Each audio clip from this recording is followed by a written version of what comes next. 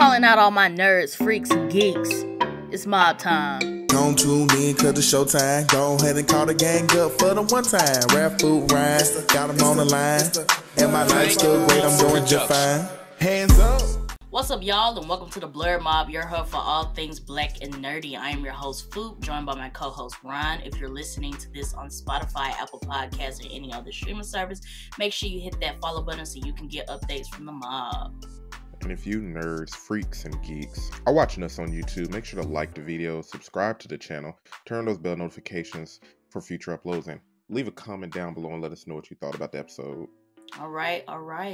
So we're entering episode 49 of the Blerd Mob podcast. Our topics for today, we're going to be talking about the House of the Dragon controversy following George R.R. Martin's blog post about what went wrong with season 2.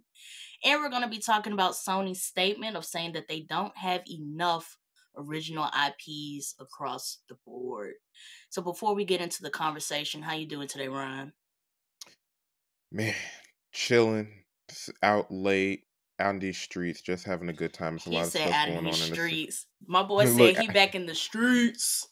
Look, going out to eat. That's about it. But life's good. The weather's cooling down out here. It's fall, so fair season coming up. Oktoberfest coming up. It's going to be a good time. Yeah, I was talking to my cousin yesterday. She was outside, and she was like, yeah, it's starting to cool down. Like, it's starting to get, like, in the 70s at night. Mm-hmm. So that's what's up. Yeah, it's getting cooler. We're getting some reprieve from the summer. Some reprieve from that 3-digit weather. Ugh. Hey, I don't mind the 3-digit weather, but when I have to go to work in, like, pants and a t-shirt and, like, be fully dressed, I be like, nah, this ain't it. Look, I be wanting to go out in, like, some swim trunks. It'd be so That's hot. what I'm saying. Like, if I could go out and just have on, like, shorts and a tank top, my slides, sandals, I'm chilling. Like, this is what this weather is for. But when I have to go to work fully dressed and it's 100 degrees outside, that don't give. It ain't giving what it's It supposed got to to give. one of those 100-degree weather days, and the air on my floors decided to go out. So it's like 4 p.m., 3 p.m., 4 p.m., like peak time, peak heat. And it's just continuously getting hotter. And I was like, see, it's one thing to be hot and outside, but hot outside, and then you go back in and it's still hot. I was like, yeah, I gotta go home. My stuff wasn't working anyway. My code wasn't working anyway. I was like, yeah, it's time to go. Because this ain't working. Would have been inside with a quickness. I went home with the quickness. Like, hot inside and outside. Oh, no, sir. That's crazy, bro. Absolutely not. It's so hot out here. If you don't got no air conditioner, it's like a death sentence in Texas. Man, I used to hate the summers when I was back at home in Mississippi, where it'd be like the middle of July and the air go out. And it's humid out there, so you got them insta sweats. Yeah, nasty word. Nasty word.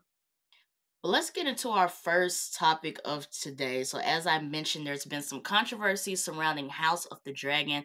On August 30th, George R.R. Martin stated that he would release a blog post stating the things that had, in his opinion, went wrong with House of the Dragon Season 2. On September 4th, he did drop that blog post. It's been deleted, but it was been called Beware the Butterflies. It didn't give a full layout on what went wrong with House of the Dragon Season 2, but what we did get was some possible repercussions that might be coming based on how they handled the blood and cheese situation. So the biggest thing coming out of Blood and Cheese is that House of the Dragon Season 2 eliminated one of Aegon's and Helena's children, Prince Maelor. So they're supposed to have 3 kids. But in House of the Dragon, they only had the 2 kids. And now, at this point in House of the Dragon, they only have 1 kid. But in the book, they were supposed to have 2 left. And basically, George R.R. Martin was saying is that the third child still being there, though it's not so bad that he wasn't included in season 2, the way that it's supposed to. Your voice just went out, Phoop. Yeah, it's out right now. You stopped after saying though the third child is ain't there, it ain't bad, but it was supposed to do something. I can't hear you now. What I about think I can now? hear. I can hear you now. Keep going. Okay. I don't know what's been going on with Riverside and my microphone. Cause you Yeah. were rolling too. I was like, dang. Yeah. Okay. Rewind. So George R. Martin said the not including the third Targaryen child isn't a big deal, but it can have some consequences on how they plan on handling Helena's fate. The whole situation with Rhaenyra about to return to King's Landing and some other pieces. So he was saying that depending, because they excluded at the child, we might have some issues coming up in the next 2 seasons. But what the confusion was for me is that before season 2 came out, like George R. R. Martin was given like season 2 praise, and now we're getting to like a month or so after the season ended, and that was like, oh, now here's all these problems. We may have some issues going towards season 3 and season 4. So I'm kind of just trying to see what the disconnect was. It makes me wonder, like, is he under like contractual agreements, and that's why he says and does certain things, and maybe he just doesn't know them, or like, even though he was involved, maybe he just gave a little input here and there, but he wasn't just like down in the trenches with the writers and directors. So he did say, so here's the other, like, I won't say confusing piece, but here's another tidbit. So he did say, it seemed like he was involved because he did say he was talking to, you know, the creator, Ryan, the co-creator, Ryan Condal, about it when they mentioned that they weren't going to include the third Targaryen child. And he said he argued against it, but he didn't argue heavily. Like, he conceded, I won't say pretty quickly, but he conceded to the fact that they weren't going to include him. Right. He even went as far as to state when he watched the episode, he liked the way that HBO and the House of the Dragon team had executed Blood and Cheese. But I guess maybe after he slept on it for a couple days, then it's like, maybe we shouldn't have done that. But the funny thing is, it's something so small. Not saying from George R. R. Martin's perspective, but like, why would they leave out the kid? Like, it's not like they just had to heavily emphasize the kid. They ain't emphasize her other kids for real. So they were going into the fact, what HBO and Ryan Condal are defending is that because of the episode count, because of how so much they had to adapt, and going back to our mob review, which I was able to confirm this through one of his statements, is that Fire and Blood is written as like a history book. So if we're going from history book to series, some things have to, you know, be exaggerated, dramatized to fit for TV and film. And their defense was that, you know, given, you know, the episode count, the budget that we had, some things had to go. And his defense to George R. R. Martin was like, us eliminating the third Targaryen child, Prince Maelor, in season 2 doesn't mean that he's not going to show up in season 3. But I guess, given the way that everything is supposed to play out and compared to the books, that it seems like George R. R. Martin still has concerns, even though he conceded to the argument in the first place. Yeah, because the king said his sausage blew up like barbecue in a fire. So it's like, where's the other kid going to come from anyway? Unless Helena's like got a new baby daddy or something. Exactly. So my thing is, George R. R. Martin, he said he watched the first 2 episodes, or at least from what I saw from the article I read, he watched the first 2 episodes and gave it a thumbs up. It is possible that he didn't see the rest of the series. So now with him watching the series in full, bringing up the point that you just brought up with Aegon not being able to reproduce anymore, then it's like, uh-oh, now how is this all supposed to play out? Exactly. I don't know, because like, it does make me worry a little bit because the quality of writing in season 2 was lesser. Seems like it deteriorated from season 1. And it makes me worry because I don't want this to be another situation where like TV producers and writers just feel like they have a better vision than the original source material and the original writer, because it seems like y'all already kind of dropped the ball with season 2. Y'all did good with season 1, so it's not like we can just judge immediately. I think in our mob review it was like, let's watch season 3 and then see how they handle everything, because they still like 1 for 1 at the moment. But it's a little worrisome. Maybe George R. R. Martin just be complaining. Maybe he's just one of those old dudes, but at the same time, he was kind of on the ball when he would complain about Game of Thrones. Right, but I wonder, just to play devil's advocate, I wonder if he would have said anything if House of the Dragon wasn't receiving the reviews that it's getting. Like one of those, I take credit when it's good, but I don't take credit when it's bad situations. Right, because given that I didn't hop into Game of Thrones until we were like towards like the end of them lively releasing season 7, and then we had to wait for season 8. I wonder, like, what was his commentary as each season was coming out? And if he wasn't putting out any commentary until we got to season 8, when everybody was like, nah, what the fuck is this? What's going on? We hate this. Petition, petition, petition. And then he was like, okay, I need to speak up. This is kind of getting out of hand. Right. I don't know, because it depends on how much he cares. Because, like, I jumped onto Game of Thrones when season 5 was airing, but I wasn't actively on those social media communities. But it reminds me of, like, you know, the Witcher series on Netflix. On the video games, the original writer for the books that everything's based on, he told the game directors, like, I don't even want no proceeds. Y'all ain't finna do nothing with this. People correct me if I'm wrong. But basically, he didn't think the game was gonna do well. He was like, gaming? That's not going anywhere. Just for the Witcher games to blow the hell up. And he's like, that's my story. Y'all owe me some money. But it's like in the contractual agreements, you personally said y'all ain't gonna do nothing. So it makes me wonder if George R. R. Martin is like, if y'all do good, all the praise come to me. I'm gonna get my books sold in the at Books A Million. If y'all do bad, y'all ain't diminishing my quality as an author. Like, was there like a divide? Did he just not see hope in the series, or did he just get confused? I don't know. I don't know what the deal was, because I know after season 1 he came out and made some statements. But he didn't write, like, I don't remember him writing like a whole blog post of, like, even in a positive context, I don't remember him writing a whole blog post about what I liked about House of the Dragon season 1. He just said his couple statements and went about his day. But, like, for you to write a whole blog post about what went wrong with season 2, and then coming off the fact that you kind of, I don't think he wrote a whole blog post, but you kind of sort of doing the same thing for Game of Thrones season 8. I wonder if it's just like, look, just for CYA, I didn't, approve some of this stuff. I tried to warn them. And if season 3 and season 4 turns out to be trash, boo-boo garbage, I just want to let you guys know it's not my fault.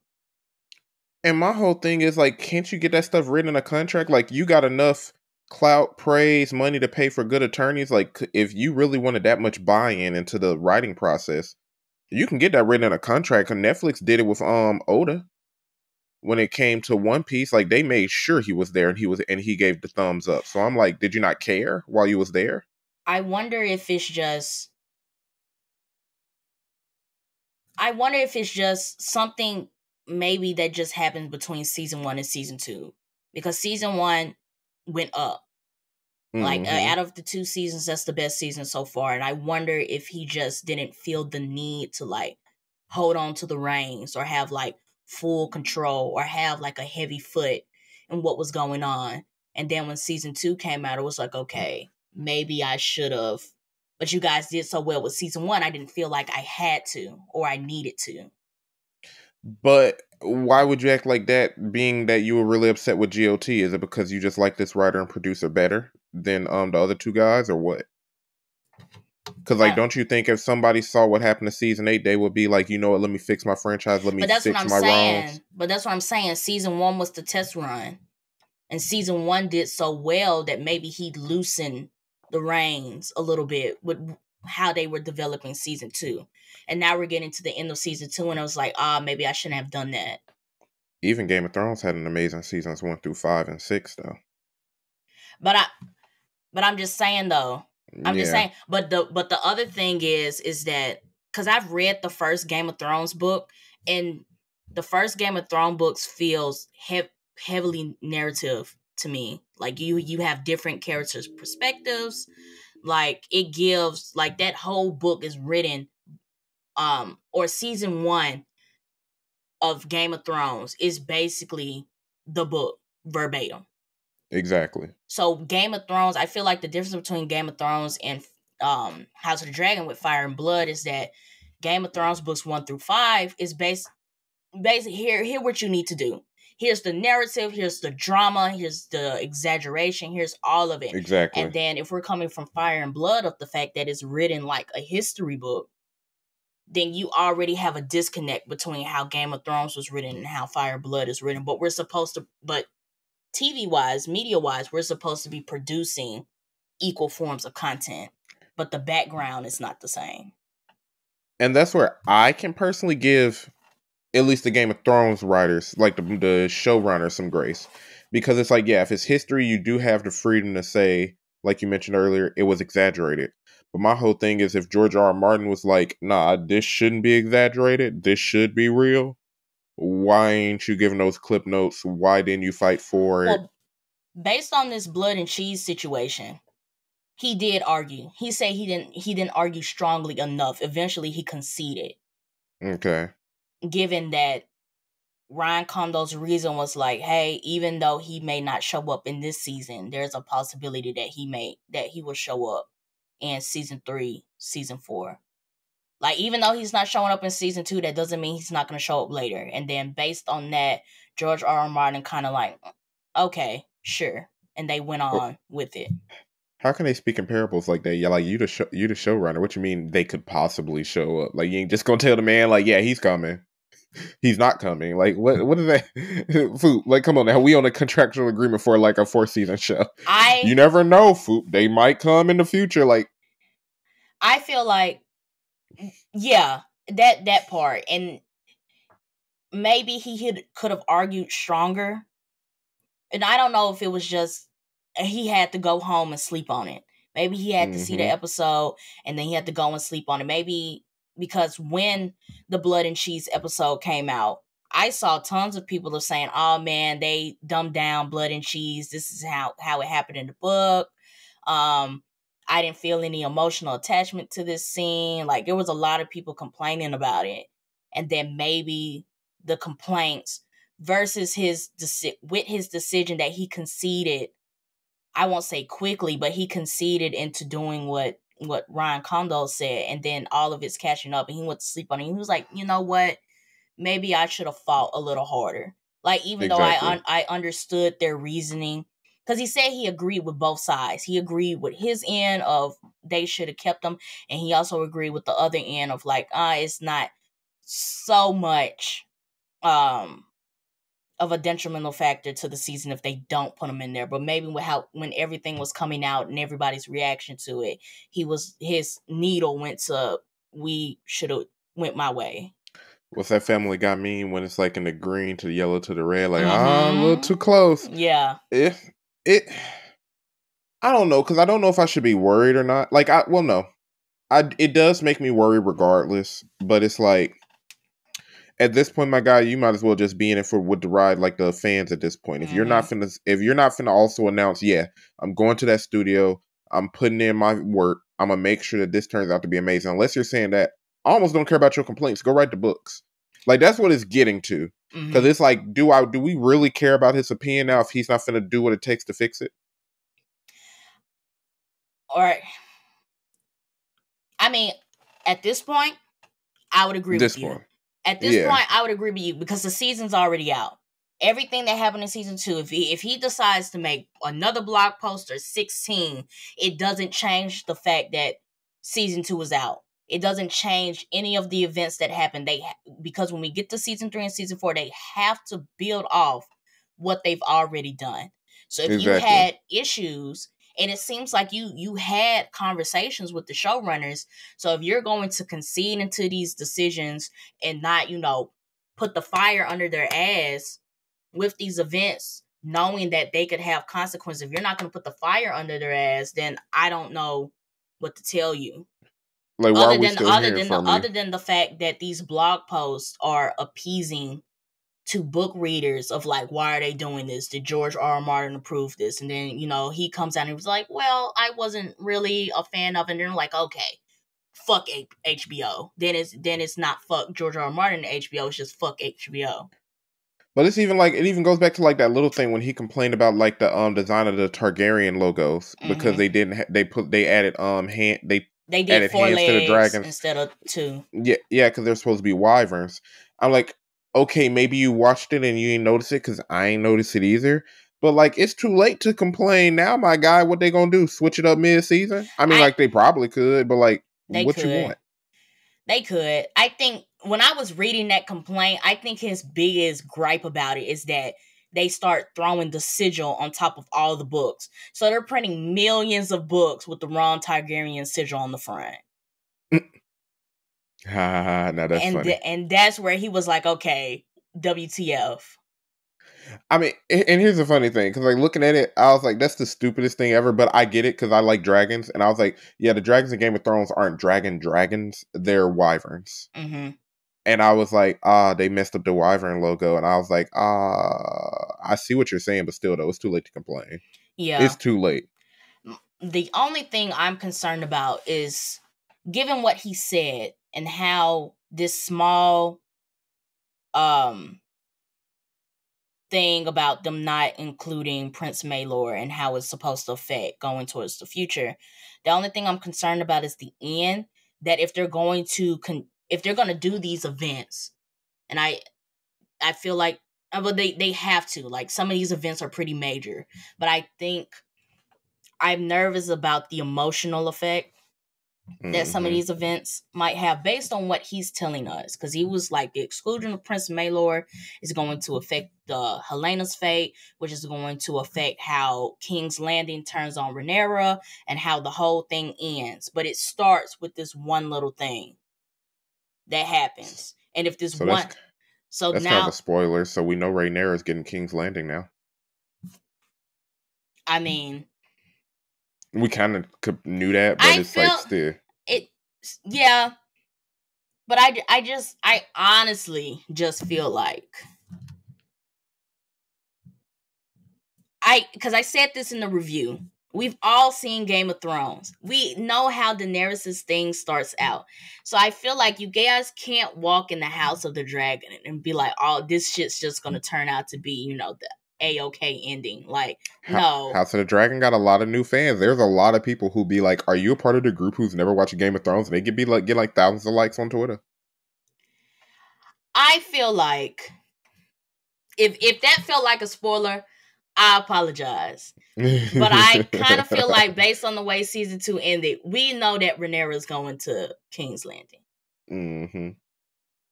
So now, how she's getting there and what she's going to do when she gets there, I feel like those may be a bit too in-depth of spoilers.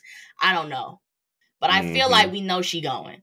That's the whole point. This the whole point of the damn thing, is to get back over there. Our queen is getting King's Landing. Now, so I apologize. Spoiler. I apologize if that felt like a spoiler. But my concern is that some of the events, if they're going to keep, because they're going to continue with these 8-episode seasons. And I just feel like the same thing that we talked about with season 2, like with some events not having strong emotional value, or we're doing something and then it's like, okay, next episode, next case. Exactly. And we're just like, okay.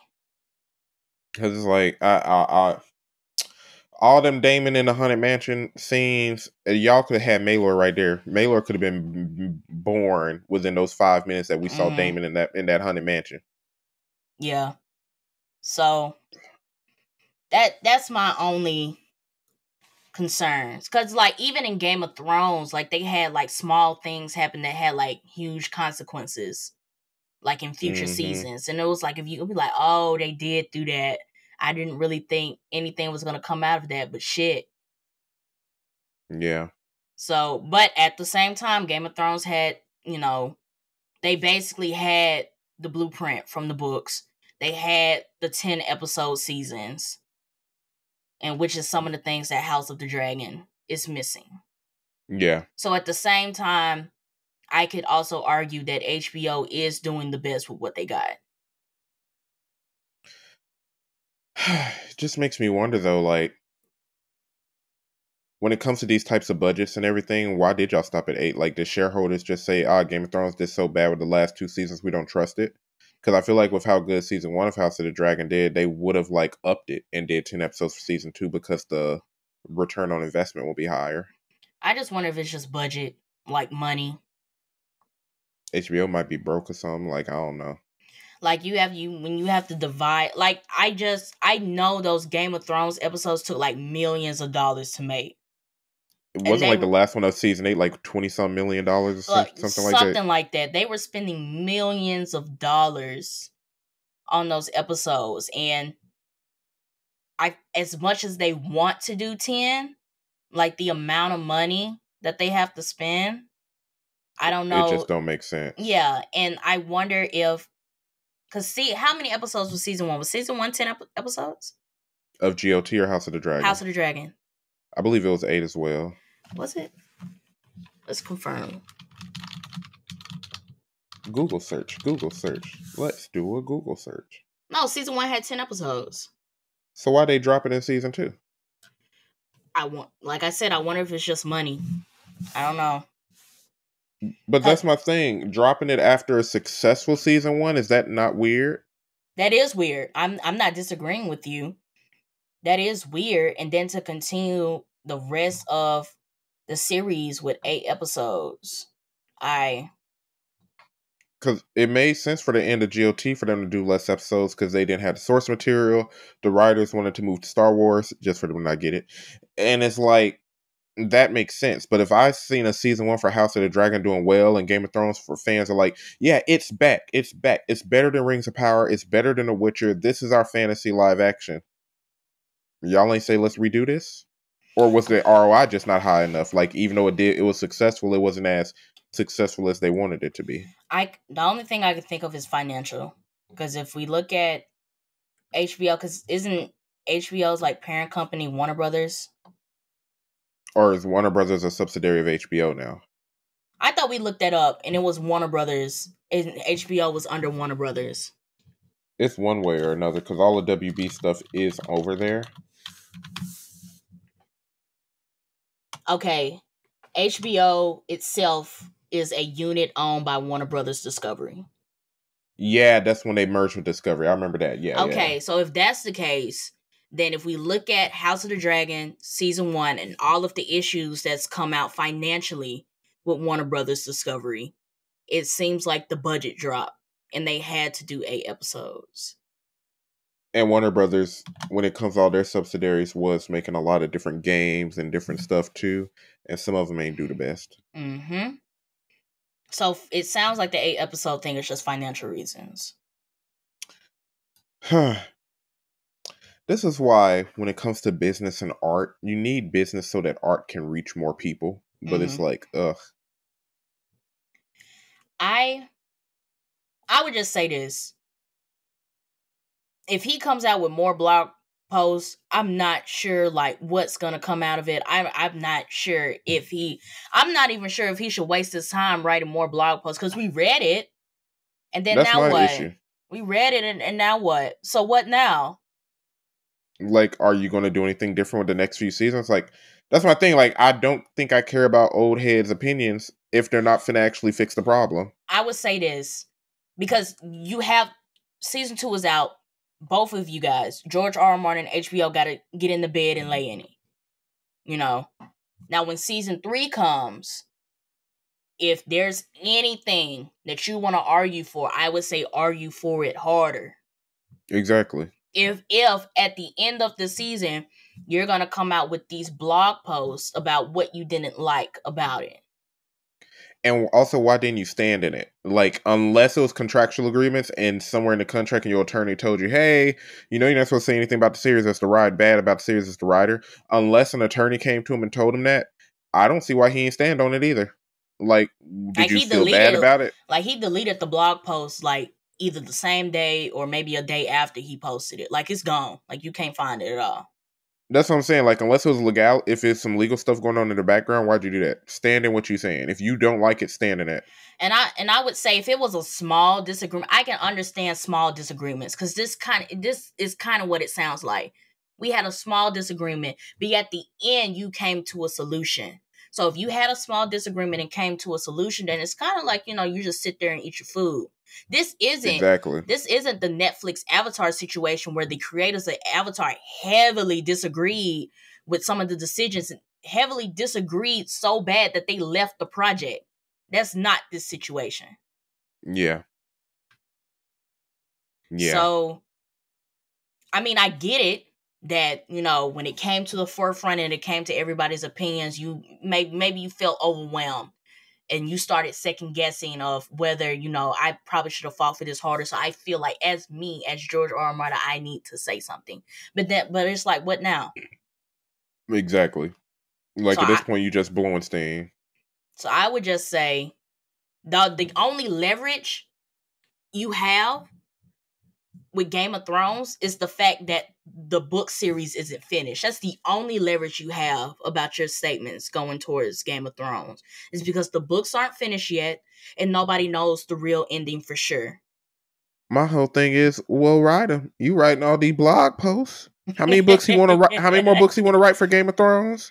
I think Winds of the Winter is the 6th book.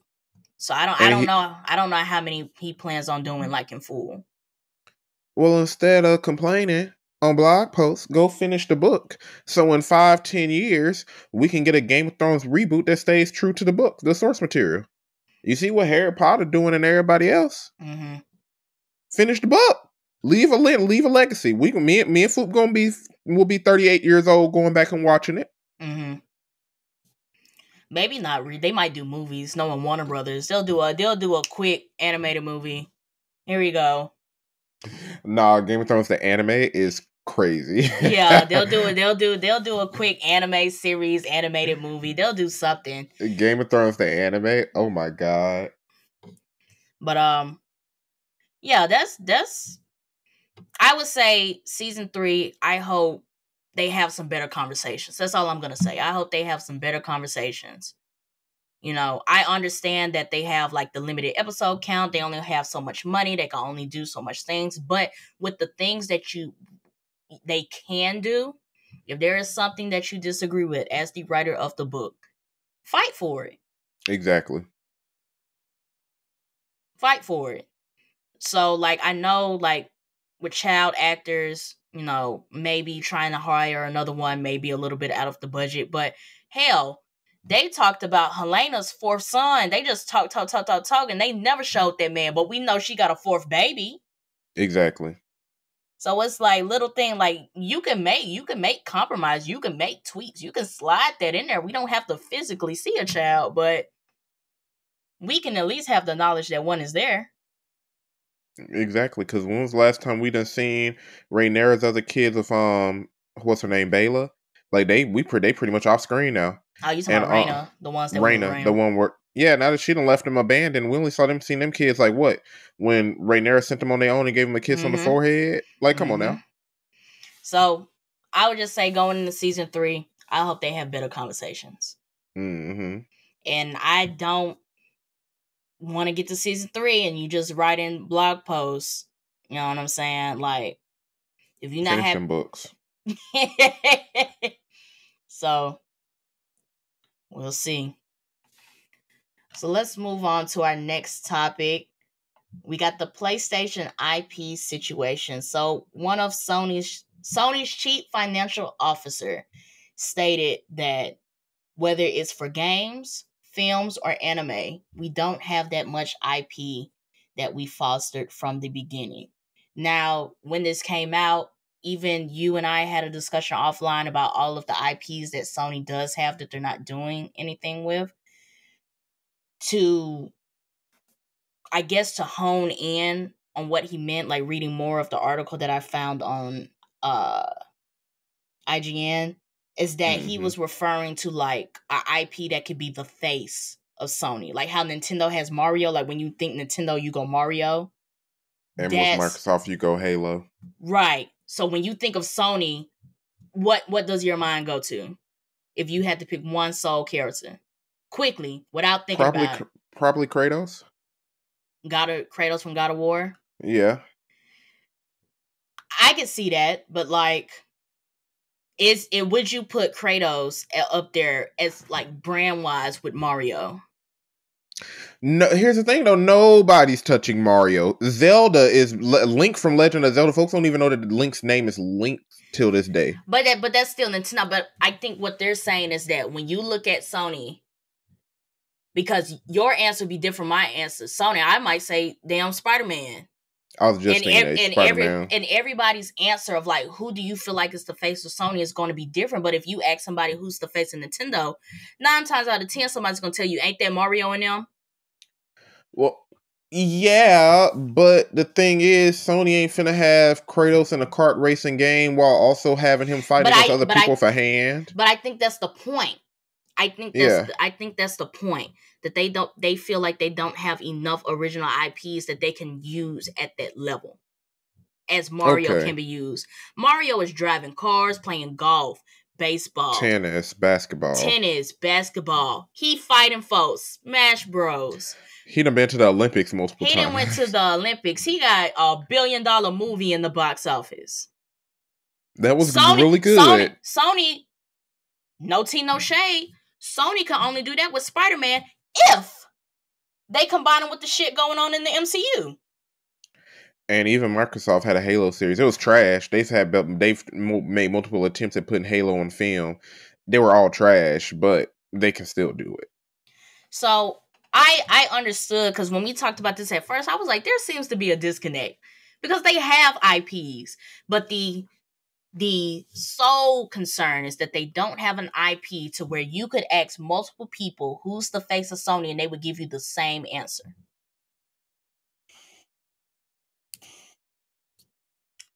I get that.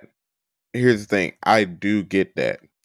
But I mean, that's almost not a bad thing, because in my opinion, if I look at Microsoft, like Halo's the face, but that's also because Microsoft ain't have that many exclusives before they start doing all these acquisitions. Mm-hmm. Like prior to Halo, like I think the first Assassin's Creed or 2 was solely on Xbox. But like outside of Halo, what other IPs do Microsoft got? Now with these acquisitions, like before all of these acquisitions occurred in the past 5 years, what did you think of when you think of Microsoft Xbox? You would say to yourself, I don't feel like playing Halo or Forza. Yeah.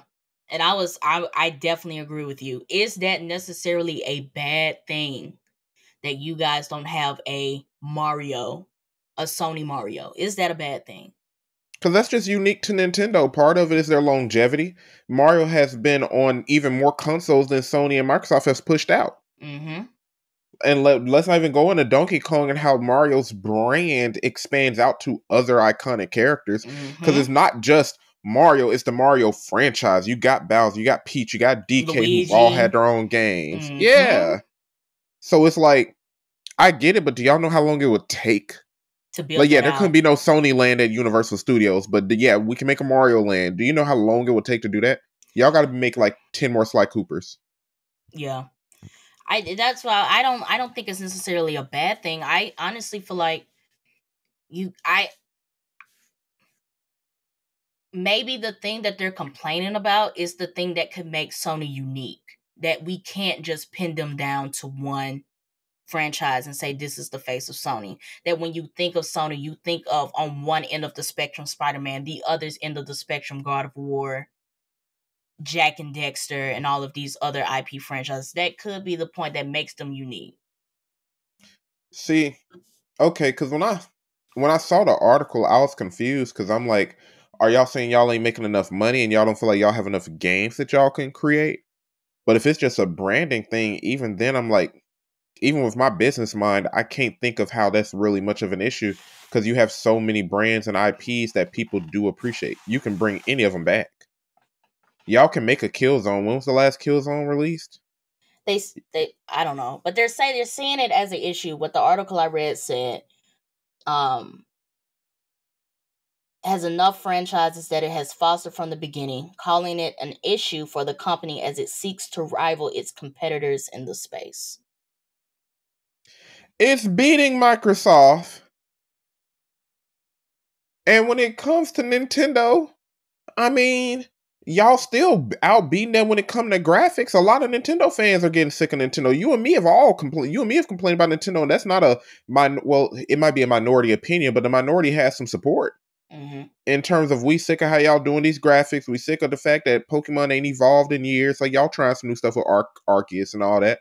But y'all still ain't producing nothing of quality anymore. We still dealing with these long loading screens and etc. I just wonder if they feel like they just don't have a franchise that they could just shoot out and it just makes money like this. Well, because you just complain about Nintendo, and that's fair. But when Mario Kart 9 drops, then what? Yeah, Mario Kart and Super Smash Brothers at this point are still guaranteed buys. They're guaranteed. Guaranteed buys. Keyword, guaranteed buys. Is it possible that Sony feels like, even though we have all of these IPs and all of these franchises, that it's always a risk that when we put out a game that it's not going to be a guaranteed buy? Well, then my issue would be, if that's their perspective, is it because you don't have any IPs that you fostered, or is it because not all of your IPs are just family friendly? Because the thing about Mario Kart, even if you're not one of those, I'm a kid at heart and I just grew up on Mario Kart, Mm-hmm. I was playing Mario Kart with my mama when I was 8 years old because she could pick it up and play it easily. I was playing Super Mario Sluggers with my dad, and he ain't much of a gamer. He played Dig Dug and Pac-Man when he was a kid in the arcade, Mm-hmm. but even he could just pick it up and play. I just wonder if, because Nintendo has fostered their brand to be family friendly, that they can do stuff like this, and then PlayStation and Xbox are and sometimes seen as mature consoles. And then if we even look at the elite gamer stuff, right, and even if we look at the games that they're producing now, like, some of these games are like mature off the gate. The graphics are insane. Like, mm-hmm. I mean, here's my thing. Because the way we was talking about it, we was going from the perspective of, oh, do they just feel like they don't got enough IPs to make video games because Microsoft has so many? And my issue, even with that argument, was, well, they're still ahead. Microsoft ain't pushed nothing out yet. Mm-hmm. They ain't pushed nothing. Like, we finna get Call of Duty 6, but it's already understood that they finna have that on Sony and everything, other consoles as well. Maybe they're just looking for that one idea that when they come out with it, it latches on and they can push and they can come up with so many different things, instead of like, let's go in the bucket, let's pull out Jack and Dexter. Do you guys think you can do anything with this? Well, the funny thing is, it used to be that Sony was the only console you could play JRPGs on, but now it seems like Microsoft is starting to build those relationships with Japanese publishers, and Nintendo, being that it's already out there, if the game ain't too demanding on the processing power and graphical power, Nintendo will have it on the Switch. So, I guess it also depends on what market they're trying to play into as well. And I feel like because it sounds like, because the article specifically mentioned Mario, they said that they were referring to the business as a whole, which is lacking in homegrown properties on the scale of, say, Mario. And nothing will touch Mario. There's nothing that's going to touch Mario. And that's fair, but also, like how you just mentioned, Mario is like E for everyone, from like Gen Z all the way up to our parents. Like, anybody can play Mario. A Mario game can come out right now and you can get the whole community sitting down on the couch and playing Mario Kart. I feel like that's what they want. Like, everybody just can't sit on the couch and play Spider-Man. My dad's not finna play Spider-Man. My mom ain't either. That's what I'm saying. But that's the thing though. Like, okay, I'm gonna concede to this. I understand that, but the effort to make Mario is literally, like, just look at the history. He's a regular plumber. The man goes up and down pipes. Like, in retrospect, if I was to pitch that to you now and you knew nothing about Mario, you're like, what type of stupid mess is that? But now, and he eat mushrooms to get big. I'll be like, is this man on drugs? Where the mushrooms even come from? Exactly. Drugs? So now you make 1, 2, 3 games. He eats a leaf and turns into a squirrel. Now we put him in cars. Now we put him in all types of different sports. Now we got his brother going through a haunted mansion. Now we got the gorilla friend jumping through forest. Like, let's just talk about it. Like, unless Sony is finna build a lineage for the next 10, 15 years, that is a big investment. But Nintendo was just throwing darts, and they just happened to stick. But I feel like that's what they want. I feel like that's what they want. And I feel like the issue could be is that they can't just throw darts. Like, now they have to be strategic. Exactly. Because you're correct. When Nintendo was coming out, it was coming at a time when people were making games for anything. Like, you could have everything. You could have a concept and make a game, and then the advantage was that as games, became more popular, they could start implementing like these small ideas of put Mario in a car, and now the mushroom, you don't grow big, you go fast. Like, they had that advantage to make those innovations and see what works and what doesn't work. But now we're getting into 2024 where people are more picky about games. People are complaining about game prices. It's graphics, processes, and you have to be a bit more strategic. Strategic, yeah. With the experimentation.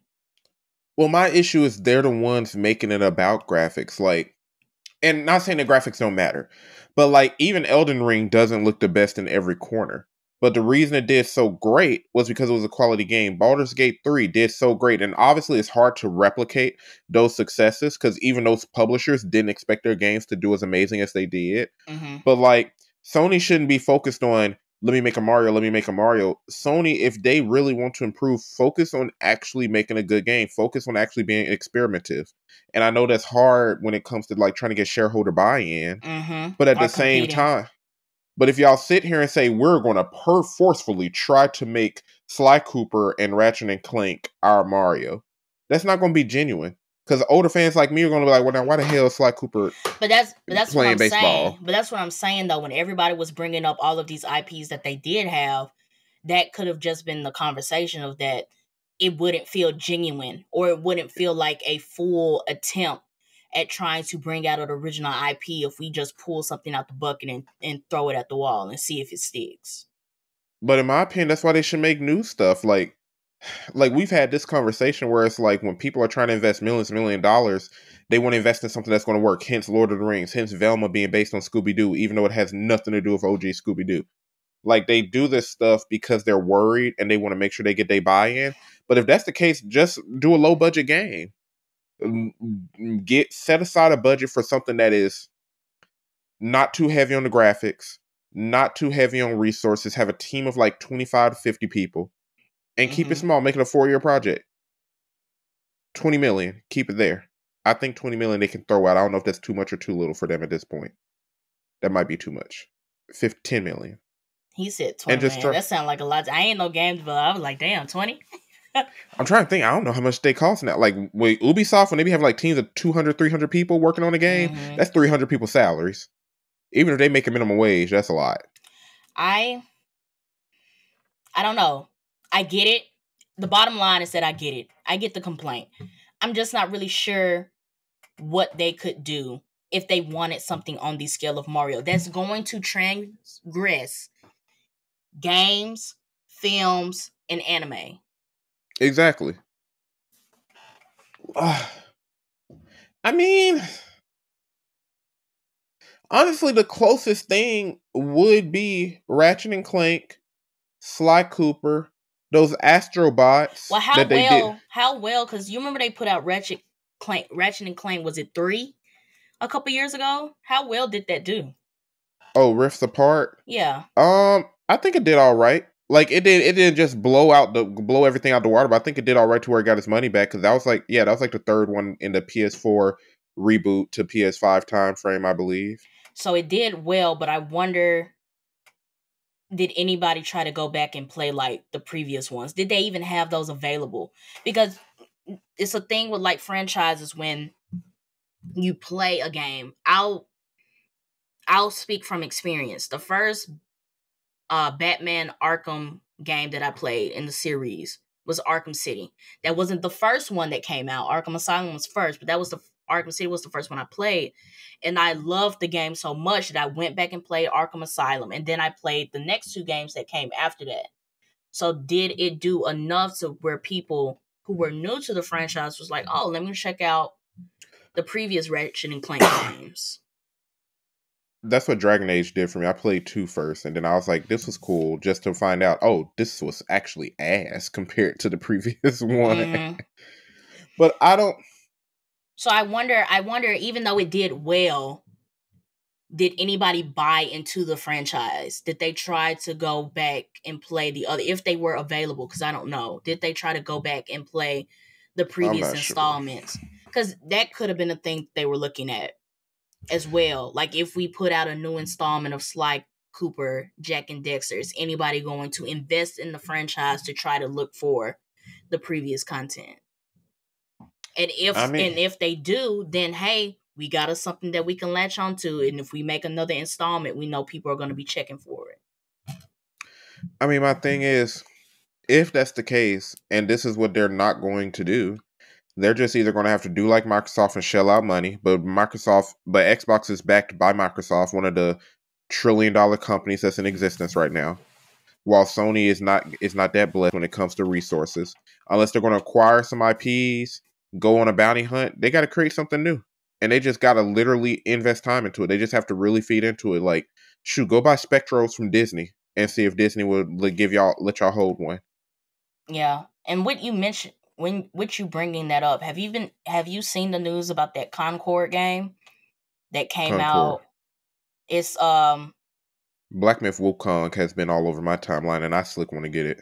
So Concord, well, you're probably not gonna see anything else about it now because Sony pulled it off the shelves and are giving people refunds. But Concord is a game, they launched it like August, I can't remember the date, August something.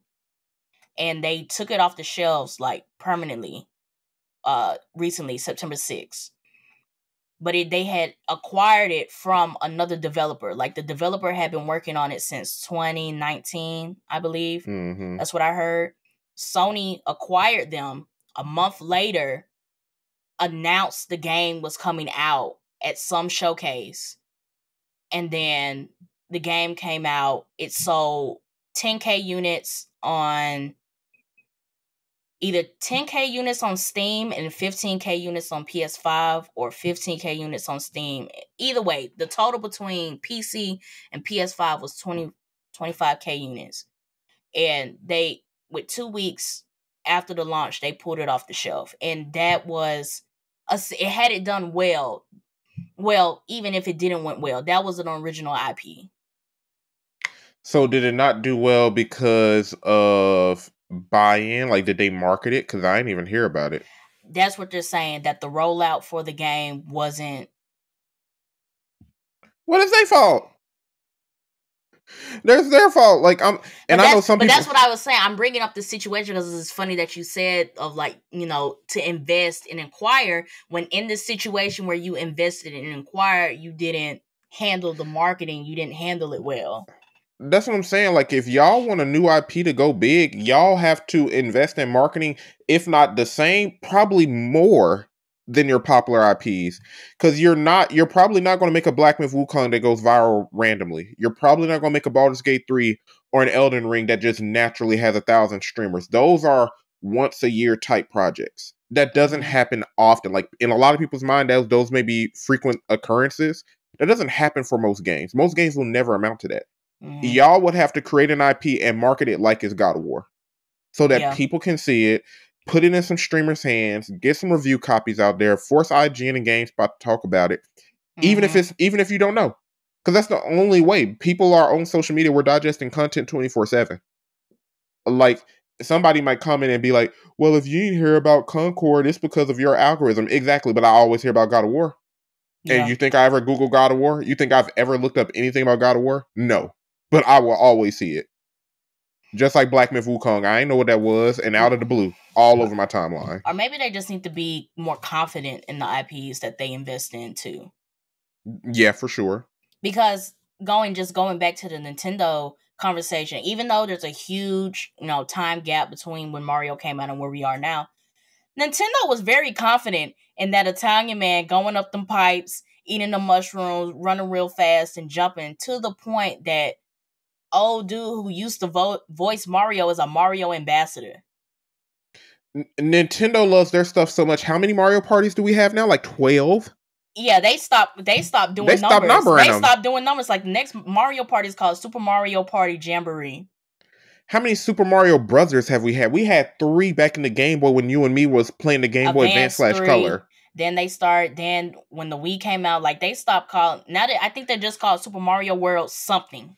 We got about 12 of those. How many Mario Karts? Mario Kart Deluxe was like number 8's reboot. Hey, that's like Mario Kart 8 is doing GTA numbers. As far as years, it's doing GTA numbers. That's what I'm saying. Like, what are we talking about here? Y'all will never compete with Mario, bro. It is honestly impossible at this point. Pokemon ain't even competing with Mario. From the statement of that you want to compete, I agree. But from the statement of you want a franchise that could be on the scale, I see that point of view, and I feel like from my personal style, I don't know what you could do other than, what Ryan just said, invest, do a rollout. You have to do the rollout. What he just said, you have to give it to these streamers ahead of time. You got to give it to IGN. You have to give it to GameSpot. You have to be confident in the thing that you're marketing. That's the only thing I can tell you. Or if you want to go to dive in the bucket, you just have to be a bit more creative of how you want to reprise certain franchises. If you want to pull Jack and Dexter out, maybe try an animated series. I mean, that's what Cyberpunk did. Cyberpunk came out, they had that issue. They came out with the update. Things got good. They came out with Cyberpunk Edge Runners that made more people go and play the game. Phantom Liberty came out. That did well. And now they're talking about the next installment for Cyberpunk. Like, shoot, Final Fantasy 15, because 14 was the online one.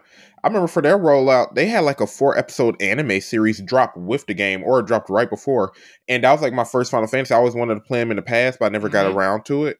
And I was like, oh, this is hype. Now I want to see the anime series come back. I want to see a bigger version of this. Like, y'all got to invest. They do this, or they used to, with comic book movies. They would release like comic book issues that told like, this is what happens before the movie.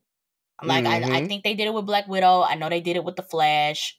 I think they did it with Star Wars. Correct me if I'm wrong, but I remember having a comic book that explains some shit that happened before we got to episode 3. So, like, maybe that's what you have to do. But you have to be confident in the IP that you're investing in. You got to make it stick. You got to put in the effort to make it stick.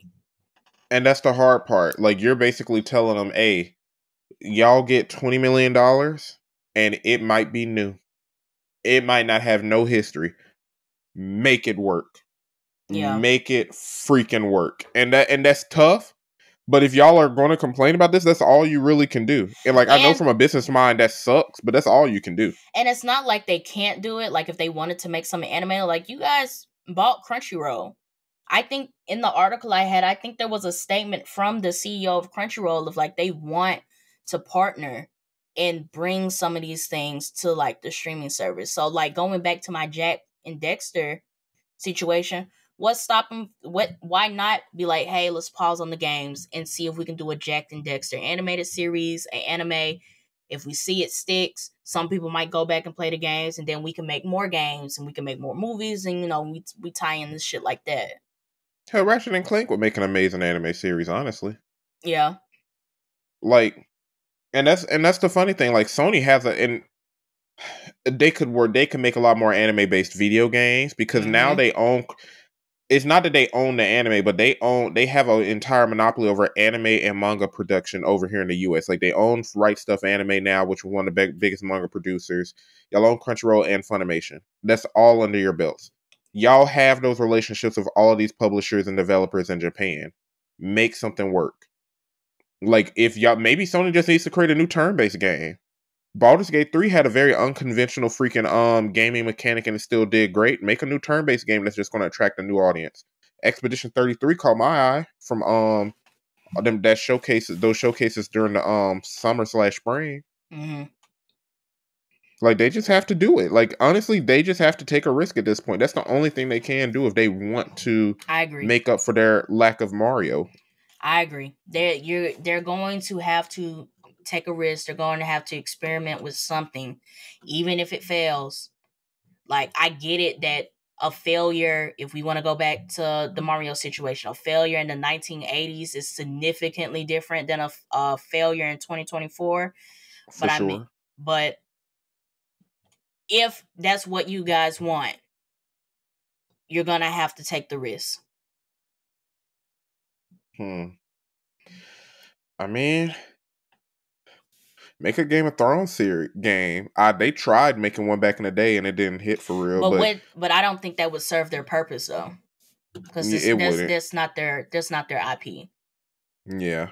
If anything, that would give Warner Brothers more money before them. Warner Brothers is definitely putting that on every console. They was like exclusive, right? Right. Like this our biggest brand, one of our biggest brands. Hello. Like stepping out the gate with a Game of Thrones game, yes, that is definitely going on PC, Xbox, PS5. Shit, we gonna put it on the Switch if we can. I was just gonna say, shit, they might fuck around and put it on the Switch. Like lower the graphics to like 720p. We gonna drop it. What y'all talking about? If anything, but like I said, I get what they're saying brand wise, but bottom line is you're gonna have to take the risk. Mm-hmm. So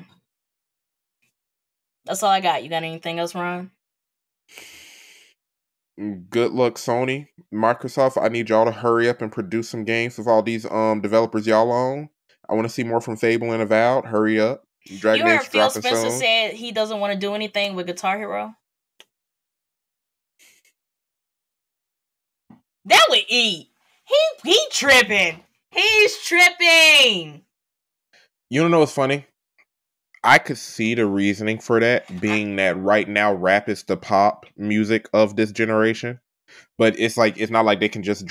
wait, did they have a DJ Hero? Yeah. Or am I tripping? Yeah, they had DJ Hero. Yeah. Okay, yeah, he tripping. Everybody had DJ Hero. Like, that was not specific to any console. Like, he's tripping. Fall Out Boy is still making music. Paramore is still making music. Linkin Park just got a new lead singer, and they just debuted a single this past Friday, which I know is coming out with an album. Like, I think Green Bay dropped an album like a few months ago. Green Day dropped a new album. You can still people still listen to Panic at the Disco even though the guy retired. Like Maroon 5, like he's tripping. He's tripping if he thinks that a Guitar Hero game is not worth the investment. The only reason I can see them not wanting to do that is if and you know what? No.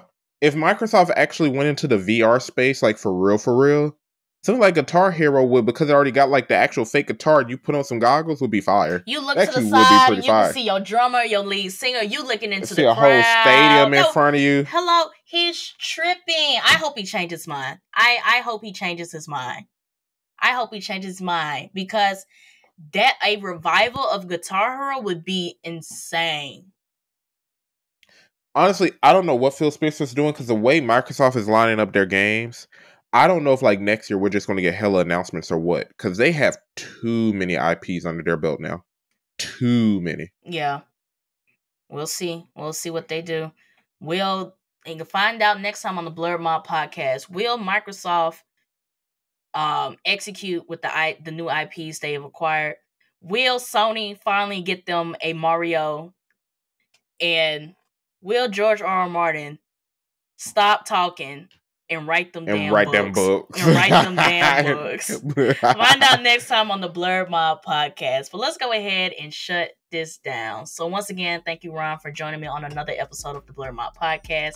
I wanted to give a shout out to everybody who's watching and listening, whether this is your first time or 50th time checking us out. It is always appreciated. For future updates on anything that we have going on, make sure you follow us on our social media platforms. We're on Instagram at the Blerd Mob Pod. You can find us on Twitter at the Blerd Mob, and you can find us on TikTok and Facebook at the Blerd Mob Podcast. And if you want to donate to the mob, we have two ways that you can do so. We have our Entertainment Earth affiliate link where you guys can get you some statues, some Funko Pops, anything your heart desires. And part of your purchase comes to the mob. We also have our Ko-fi link where you don't have to buy anything and you can just give us a straight donation. And all of these donations go to equipment, software, and everything that we do to bring you guys these lovely episodes. And with that all being said, this is the mob checking out. Peace. I just feel like I don't want to miss out on this experience. Imagine